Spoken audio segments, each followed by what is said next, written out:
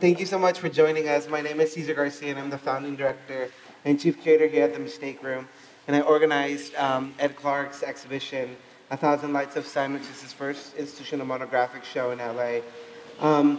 For those of you that are new to our space, the Mistake Room is a nonprofit arts organization with a focus on bringing to audiences here the work of artists living and working outside of the United States, or artists who spend a significant time of their formative sort of years practicing outside of the country. So we do have a pretty international focus in terms of our program. And it's really an honor to have Ed with us today. I was fortunate to meet Ed through an introduction by A.C. Hudgens and David Hammonds a few months back, and decided that we definitely wanted to bring his work to Los Angeles. Ed's exhibition is part of two shows for our fall season, and for us, bringing Ed's work here to LA was a really interesting opportunity, particularly at a time when there's this resurgent interest in abstract painting. For those of you who haven't seen it, the LA County Museum of Art has a show that's looking at abstraction. In a few weeks, the Museum of Modern Art will open another show. And we were interested in visiting some of these histories, some of these distinct trajectories of abstraction that are less known for audiences here on the West Coast of the United States. So that's sort of a little bit of the context of bringing Ed's work here to the Mistake Room. So thank you, Ed, for being here.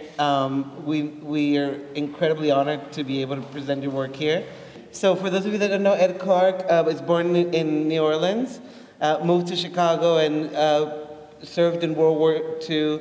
After the war, Ed enrolled at the Art Institute of Chicago for a few years, and then moved to Paris in the late 40s, early 1950s. And Ed really sort of developed a unique approach to abstraction. For those of you who can see the paintings on the wall, Ed paints a lot of it on the floor using a push broom, and was one of the first artists that really was looking at or using shaped canvases and shaped forms when looking at sort of abstract techniques. So Ed, I'm gonna start us in Europe. I want to ask you a little bit about why you decided to leave the United States and move to Europe in the 1950s. Like, why did you decide to go? Actually, I was right here at the Art Institute, and there was an Asian guy who had been to Europe. I didn't even know you could go, right? Nobody told me. And he said, well, you ever thought of going to Europe? You know, boom. It took a lot of red tape for some reason. So, you know, that's where it started. And when you got to Paris, why did you decide to go to school? Did you have friends that you knew there, or did you know anybody when you arrived? No, I didn't know anybody, but I began to, I tell you what, though. All of a sudden, there's this movie, American in Paris, even though that was shot somewhere else. And I'm saying, I'd like to go to that place, right, you know. And there I was, and it was a lot like that in American in Paris. However, when I got there, it was on January the 29th, and I was, let's see, January, it was cold. And no matter what you did, you know, the cheap hotels, that's where most of us went. But no matter what you did, you couldn't get warm. So early in the morning, they had a way of getting you out. I mean, so you're paying for the hotel. Then the heat goes off completely, so you had to get your butt out of there and go to the cafe to keep warm. And I'm wondering, you know, this went on for like 4 or 5 weeks. And I'm saying, you know, I saw the thing about the great artists, and I met a lot of, and I said, and then one day it got warm and sunny. I was in love with that city the rest of my life. I've never seen anything like it. I could feel of it, right? And these are French people. Yeah, I'm not French, but I mean, that's the great French race. You know. And you went to school, you enrolled in school when you went to Paris. Can you tell us a little bit about... Well, one reason, because I was in the military during the war, they gave you, no one knew that while the war was on, that you'd get 4 years, right? Now, the 4 years, if you qualified. If you qualified, you could go to Oxford or trade school. you get the 4 years, right? You know, well, you can. So I chose art, right? Now, I'd been to too much school anyway. I'd been in the Art Institute, and this guy, Russian ancestry, Louis Rittman, he was older than me, and he had lived in, well, he had lived in not Giverny, but somewhere, all that, right? And he knew I was something special, right? He would say, you know, talk to me a different way, right? But I didn't think much of this. I could always draw, right? But I didn't think much of a lot of people. I didn't really know what it was about, right? But I could draw better than everybody. So forget that, you know. I mean, when I decided to take drawing, they had this teacher that told me to draw something. I drew better than what he was trying to do, right? So I had that kind of talent, you know. What I didn't like, though, in the Art Institute in those days, you could not take, you had to start out, you know, figure drawing, or still life drawing, this kind of drawing, other kind of thing like that. And, but one of the best things, though, that educated me was, after a while, is I took art history. Because I knew nothing. I'm from Chicago, in general. I mean, nobody knows anything. And there was, you know, the book Art Through the Ages with Helen Gardner and her companion. And I couldn't get enough of that. I'd go every Friday and just listening to them. It was dry as hell, but they knew what they were talking about. They had been everywhere. And, you know, I couldn't, and I didn't know nothing about history or art, right? I mean, so I'm listening to history. Just get one of their books, you'll see that. I mean, they were really, they did it old-fashioned. They've been all over, they must have had money. But, you know, they've been everywhere. And they didn't even have slides then. They had some kind of opaque projector and whatnot. And I would just be sitting waiting for the next, you know, in one room. I heard about Da Vinci, I heard about Michelangelo. I'm trying to put it together, right? And, you know, that was great education. And in Paris, was the education different when you got to school Oh, yeah, in by Paris? the time in Paris, because not only that, back to the Art Institute anyway, Louis Rittman, who knew that I was special, you know, and they just wanted me to go there, right? He's not born in America, I think he's born in Russia. But they, you know, that was the focus then to be in Europe. Not now at this kind of time that people are not going to say go to Paris. But at that time, I couldn't believe it. And when I'm on the GI Bill, see. when you were in Paris, your contemporaries, your friends, you met a lot of people. You met Yao Kusama. You were art friends with Donald Judd. No, I didn't meet her there. I met her in New York. In New York. And Joan Mitchell, you met in Europe. In Paris, yeah. Who else, what other artists were living there at the time that you... Well, they were... When I'd go to the Cafe Dome all the time, I'd see Giacometti at night, you know, he'd be stone drunk. That don't make him a bad artist, right? But he would be, I mean, you know, he's from Switzerland. And the first night there, I'm looking there, it just happens to be there was Chagall. Yeah, Chagall. And he would be, I'd see him occasionally in the Cafe Dome, right? And you know, Paris is strange. It's not strange. Nobody in a cafe will go up and ask for an autograph. They don't do that. I saw the existentialist woman, whatever her name is. She'd be sitting there, right, you know, and all kinds of people. It had to point them out. That was Paris. And, you know, it was far ahead of Chicago. I didn't know New York then, right? And when you got to Paris, was it in Paris that you started painting on the floor, or was that in Chicago? How did that happen? Was it when you were in Paris? No, but let me tell you, ain't nobody to this day paint on the floor but me, hardly. One of the things about painting on the floor is you can do things that you cannot do if you tried to put it on the wall. Look at these works. Look at that painting there. How could I paint that thing on the wall? When it's wet, it would drip. So gradually I got into just letting it alone and then fooling with it, right? You know, but I knew everybody, you know. And why did you start, you were painting on the floor and then you started shaping canvases, right? And making ovals. Oh, there was a lot of things I did for the first time that a lot of people would, you know. They didn't have acrylic then, you know. That's an invention. And now everybody paints with acrylic. What were you painting with back then? Oil. Yeah, and you know, not only that, the government paid, you know, for me. Right on the. By the way, where I first saw Picasso was at the where Sennelier's on Montparnasse. He was inside, getting, you know, he had a Buick outside right there, and he was flirting with my best friend's girlfriend. And it had nothing to do with me, right? But I mean, that was something. I mean, that's Picasso, right? He was hitting on her, right? You know. And then I met Brock, you know. And but then I don't know. The other you won't know too much about is what's his name?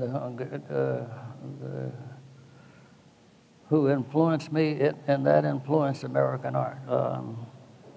Nicolas de Stael. I know some of you don't know who that is, but Nicolas de Stael. I was in Paris then, and at the big Salon d'Automne, that's autumn time. They must have about 1,000 people in there. But this instructor in Paris thought I was exceptional. He put me in a room. I'm in the middle of something. He's in the middle, and then other people were on the side. And then this is what changed my life. So then I had a lot to do. I mean, nothing to do. I'd walk around. I looked at my painting. I couldn't figure out what the hell it was about. But I just kept looking at it. A big painting, but I didn't know what it was about. But all I did was think about that painting. They used to have a paper about once a week called Art Spectacle. It came out on Wednesday. It's the format of the Times or something, but only about 6 pages. And there was that painting I'd seen in the Salon d'Automne. It was reduced to this size, and then I saw what it was. It was, what was the figurative part of it? It was all figurative, you know, but it came to me, wait, you know, I had painted the self-portrait, you saw that, 3 years before I ever went to Paris, right? Mm-hmm. And this guy, de Stael, in other words, I liked what he did. They had other big names there. They even had Matisse and Picasso. They would always throw in one anyway. They're some of the greatest artists of all time. I'm not trying to put de Stael with them, but, you know. But anyway, I'd never seen anything like that. They said, why don't you meet him? Well, anyway, he said, well, it's in the catalog. Everybody's address was in the catalog. And I looked in the catalog. I didn't see his name. But I saw him a couple of times, right? Real tall guy. He's from Russia. What I say about that? But a girl at Le Monde has a critic, Michel Cornel Lacoste. He's the one who he knew that I liked de Stael. He said, why not Picasso and whatnot? I like Picasso now better than de Stael, but he knew I was, you know, influenced by him. Once I started painting like de Stael, that changed art history a little bit because I become famous and other people were influenced by de Stael. It just, not a lot of passionate colors and whatnot, right? You know, grays on gray.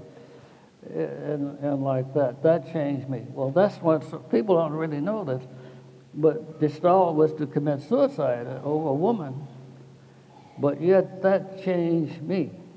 And then when you came back to New York, when you came back to New York after you spent time in Europe, Yeah, about 5 years. You helped open a gallery, a co-op gallery in New York, and you yeah, we brought a gallery. Brought a gallery is a word, a co-op gallery, and that's the word for Hungarian word or something for brothers. And there they were, you know, Al Hill, Yahweh Kusama got in because of me. You know that. Tell us about that. Well, first of all, she wanted to, because she couldn't get into those galleries, right? And so we would have a meeting every once in a while, and she was cute, and I was thinking, well, hey, I'll get her in there anyway. I didn't think much of her. But no, I'm just trying to say, because I'm going to change the mind. And that day that they had her show was afternoon. Well, all the artists went there, you know, there was silence. And then this guy, what's his name? Earl Kirkham. That was an older American artist, way up there in his 80s. He looked at it from out in the street. He said, well, she sure know about space. I mean, all the others, including me, action, boom, boom, boom. But hers with this little, that kind of thing, right? And she eventually, nothing happened for a while, but eventually she's one of the richest artists in the world now. I knew her very, very well. And you were also good friends with Donald Judd, and you said you knew him when he was painting. What's that? Donald Judd. You said you knew him when he was painting.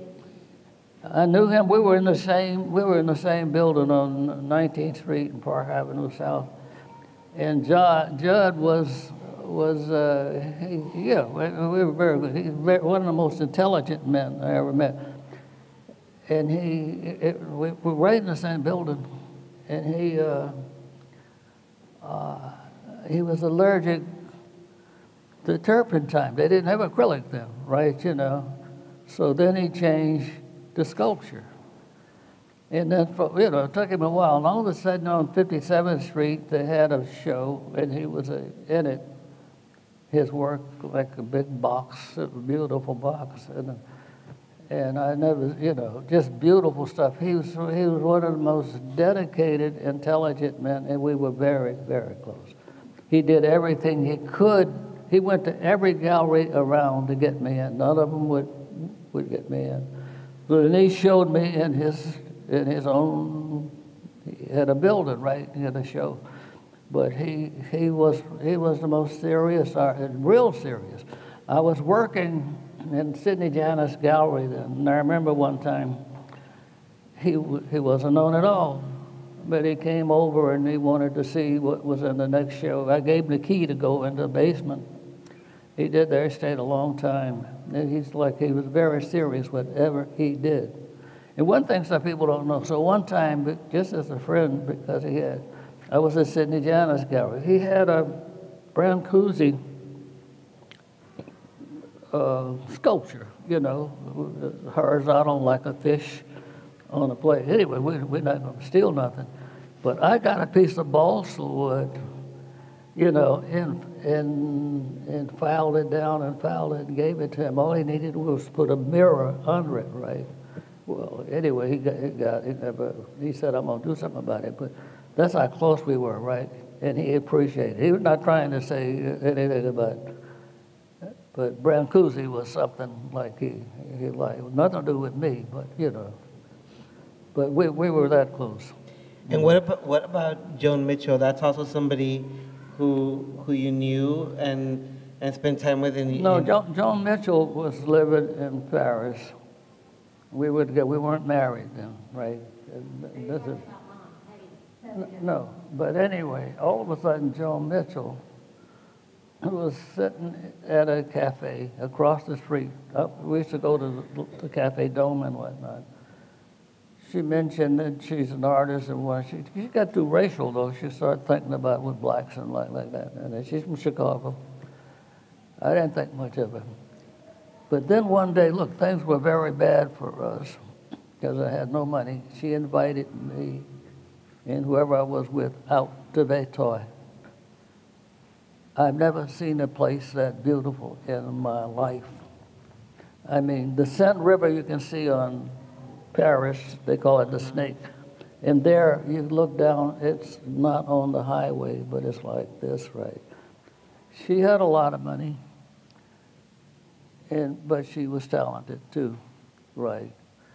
And we know all kinds of stories. So she, you know, I was there for 18 months, and I won't tell you some other things about it, but anyway, Joan, I didn't think much of her work, and that's my point. I didn't think much of her at all. But after she got, you know, she had a show in this, what's the name of the gallery that would smell a lot in New York City? Because it once the horse, it was near 57th Street, and the stable gallery, you know, like that. And she was, yeah, I didn't think much of her. She didn't think much of me. And, you know, but all of a sudden, it was a time, and her lover was Jean-Paul Riopelle, a Canadian. And so in the meantime, when I first got there, she gave me some, you know, to paint.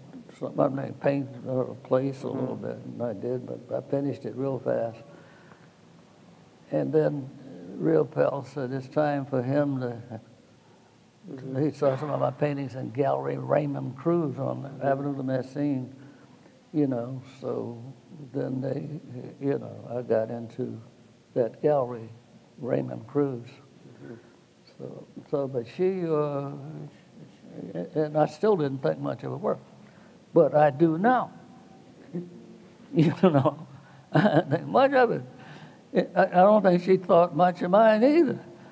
But she dug me a little bit, and I, you know, so. But all that's a true story.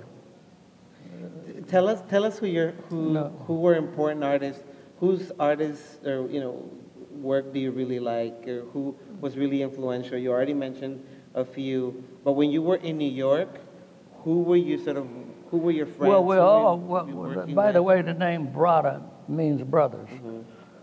And, you know, and that was all on 10th Street. That was a great thing happened on 10th Street because the night that, they had galleries there. And the night that it opened, all of them would say, well, let's open, you know, like 12 galleries at once. In New York, it's something else, right? You couldn't get down the street on 10th Street that day. People would just be there trying to get in there, just what's happening. And I remember once, I was painting with oils, but this was another. All of a sudden, this guy had an overcoat that was really nice, and my painting was wet, and he got the paint on it, and then I heard him say, well, who's, in a nice way, who sues who? You know, this kind of thing, right? You know, what you go on 10th Street and ask for some money, right? So, you know, all those guys, and they were good, you know, they were real good.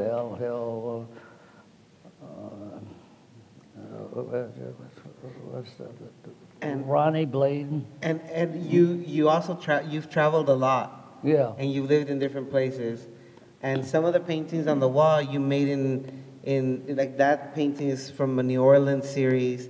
There's a painting from your China series. Do you paint when you're traveling, or are the paintings but how that first started, look, you know Jack Whitten, huh? You know, he's famous. Well, he had a place in Crete. And so I knew him in New York, right? And so I went there, and I'm doing these kind of pastels. I'm not thinking about it. And stayed there a while, and then went back to New York. And then people started asking me, you got any more of those from Crete? Now, abstract, see. Somehow I wasn't thinking about that. They could tell that if I traveled, I would change without thinking about it. Then I placed, and all these other guys would teach in college. I didn't have no degree, didn't care about that. While they were doing all that, I was able, because I made some money, to go everywhere I wanted. To Ireland, Martinique,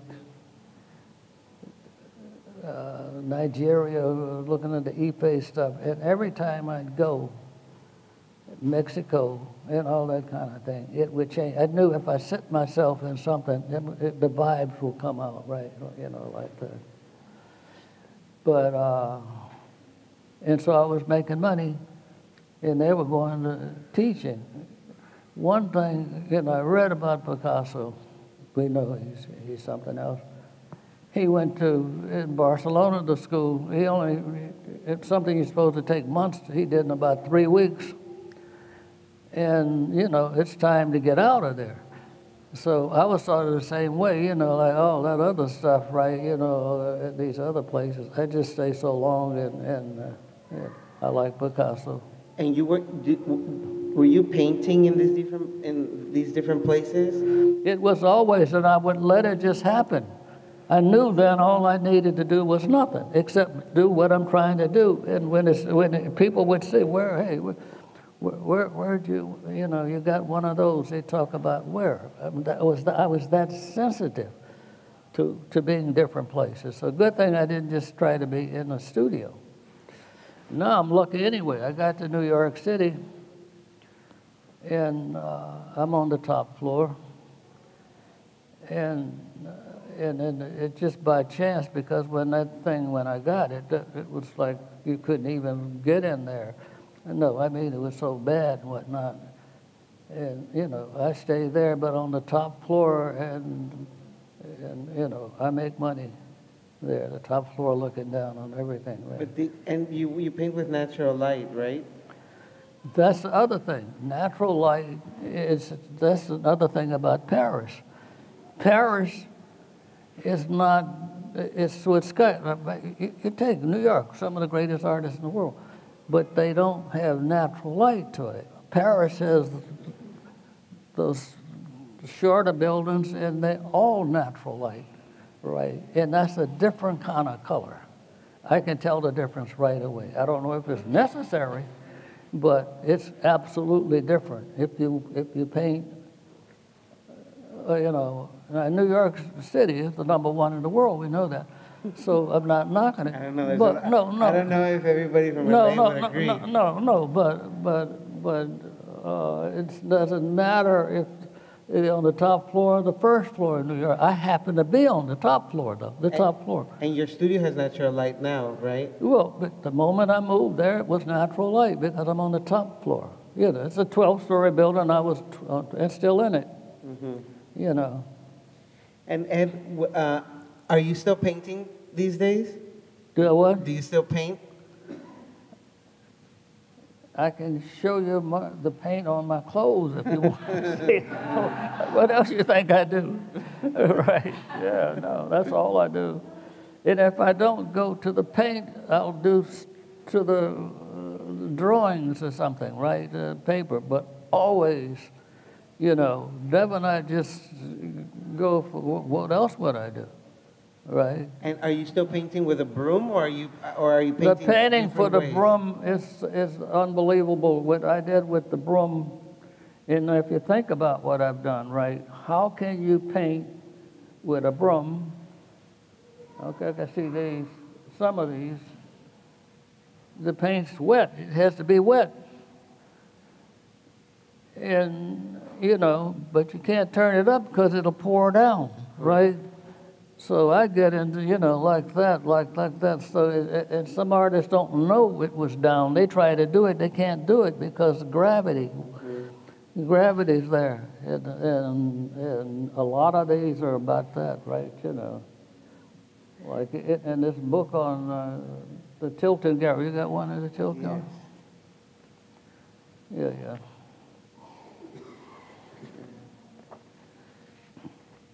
And Ed, have you shown? You just had a recent show at Tilton, and they showed your work with pieces by Judd and Kusama and other people. that you knew or used to work with. But some of the paintings that were in that show that aren't in this one were a little bit more like sort of like this, where it wasn't necessarily just the broom stroke, but there was a little bit more intuitive sort of mark making. How do you make these? But let me tell you, first of all, the only way to make a painting like this. I'm going to show it up. Yeah. The only way to make a painting like that that's wet, it's going to drip down unless you leave it, right? Now here's the other thing about it. That people see this. This is also like unconsciously the Big Bang, the beginning, of time. It starts with this and then explodes. I'm not just painting, I don't paint that I want this blue and whatnot. I'll let it happen. Boom. But, and it has to be on the floor, so you have to paint on the floor. There's no other way to do it. No other way. You can just take that broom, and they say I invented the broom too, and think about that. The painting in the back wall there from 1952, it's called The City, and it's very, very different from the other ones. Yeah, well. Can you tell us a little bit of, I know that was... Well, there comes in Nicolas de Stael again, right? Nicolas de Stael, I'd seen his paintings in the Salon Platon. And then I liked the man, right, and I told him because I wasn't able to get him because they stall or something, that stuff. And then all of a sudden when I started painting this one, I don't know why, I started painting a city. I never do that. And then probably I got frustrated, and then I just sort of tried to destroy it, right? If you look at that side there to the left, and I'm not religious, but that was part of a church. It once was a cross. And then all of a sudden in the middle, I just said just real fast, start painting, just no matter what, boom, boom, boom, boom, boom, like that. And that painting, we got a lot of money for that painting now. And then I bought it back from this guy who had a lot of money. I paid a lot of money for that. My daughter, stand up, my daughter. She owns that and every other painting. She's got some of the best paintings I ever did, and she will not sell anything. Warning. Just get it on camera. You're not allowed to sell them. But anything, she won't sell it. Well, first, she's a big-time lawyer, I'm not a lawyer. And so why did you decide to start making work that was more abstract instead of trying to look, it's got to be unconscious. All great art, the artist may not have thought about it. Let it happen, right? All of a sudden it happened. Now in Paris, the number one newspaper in integrity in Paris called Le Monde. And all of a sudden I made something in Paris, and on Boulevard Raspail, they decided a big place to give the Americans a show or something, even though that was the American place. So anyway, it's at Grand Toile de Montparnasse. Big works. So I was in the show, and all of a sudden I forgot about it. The Le Monde came out, and two things happened. He put it in Le Monde. But here, the part I didn't like is French, not that I ever knew French too well, but it said, this, how did they put it in Le Monde? Cornel Lacoste was a critic, real big snob critic, right? And when he came one time, it was in this American Center. He'd seen it as a critic. And then when he finally met me to see that, because he said, I don't say this often, And I'm sitting in the select, and he said, I said, you're younger than I thought. He said, and you're not as black as I thought, in English, right? Okay, so, and then, but he knew that he'd seen something different. Nobody gets in Lamont. I was the writer. I mean, I was the one every time, every month, they'd write about me in Lamont. So this gallery there, Gallery Raymond Cruz, was a big time gallery. I was in there for years, right? So that got in. I've had big success in Paris, and I have starved in Paris, right? And I wouldn't leave it no matter what, right? And I love the place. And I'm going to ask you one more question, and then I'm going to see if the audience has anything else. But you were making the piece that's behind us, we see the shape of the oval, but you made paintings that were shaped. I saw there's a big circle painting in your studio now. And you used to make the Art Institute, there's pieces that are not sort of traditional sort of canvases. Why did you start making canvases in different shapes? I don't think they look too much different shapes. It's a circle of. One thing here you see, though, that I did learn by some other guy who was an artist over there. I didn't know, I wanted to make an oval, just for rum, you know, and I made some ovals, but I didn't really know how to make it until this other guy, American, happened to be, knew you put 2 nails in a string. When you put the 2 nails in the string, if you put 1 nail in a loop, you make a perfect circle. If you make 2, it can't be a circle, because you mess with it. It began to get elliptical, see, like that. And then, and not only that, it's better than if you use a projector, because if you use a projector to make an oval, it's distortion. But if you got the string right down, it is absolutely the end of the line, right? Because you're pulling it right around as an oval. And I began to do a lot of ovals and made a lot of money. But think about that. If you make an oval, you know, you better know what you're doing. We're going to wrap up here, and Ed's going to be around so you can ask him questions. He'll be here for a little while. Thank you, everybody, for coming, and please make sure you also see Matsumi Kanemitsu's exhibition. Both of the shows will be up through December 20th. Thank you so much for joining us. Okay.